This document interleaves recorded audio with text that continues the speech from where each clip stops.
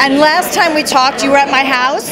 We were in my living room talking. A gorgeous living room, might I say. And you gave me your book, which I absolutely loved. Okay, we're going to play that over and over. So you liked Absolutely Shouldless? Yes, I loved it. And I read, I keep it by my bed because you're my friend and you signed it for me. And I love it when I have something that's hand-signed by the person who wrote it. And I think it was a great book. So I think you're going to make me cry. I'm bringing it up. It's a little book plug because it's worth reading. So Absolutely Shouldless. And Damon wrote it and it's wonderful. Thank you.